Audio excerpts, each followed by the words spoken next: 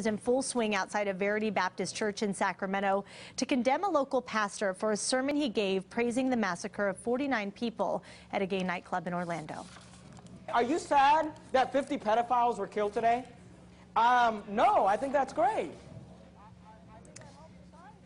A clip from that sermon. We have Now Win out there live at this protest this morning to give us an update. Yes, again, the crowd growing and growing out here this morning. Just take a look. They are trying to keep a space right in here between the two crowds to allow parishioners to come to the service that's supposed to be happening about 10 this morning, but it's getting quite difficult. Again, hundreds of people out here so far. According to the Facebook page, around 1,500 said they would be here, coming from all over different cities, adjoining cities, here to support this Love is Love movement. If you just take a look down, all these people, every one of them with signs preaching love instead of hate. Stop teaching hate. You see there, we are Orlando. We are all connected.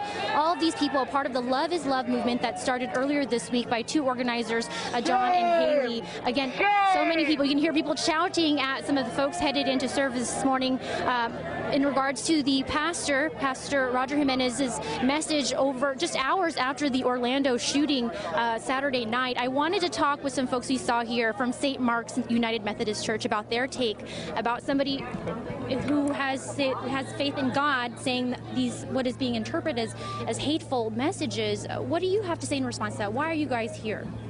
We are here because we believe that every child is a child of God, and we are so proud of Sacramento for coming out and being the community that we've always been, which is one of unity and respect for people of all faiths and all walks of life. And I think everybody appreciates you being out here. We did try to talk with the pastor before all this. He was here earlier. What he did have to say was that he is encouraged. He expects a very large congregation this morning to be here. And he is planning on talking with reporters after the sermon, which is supposed to be at 10. Again, very crowded out here, hundreds of people here to spread the message of love.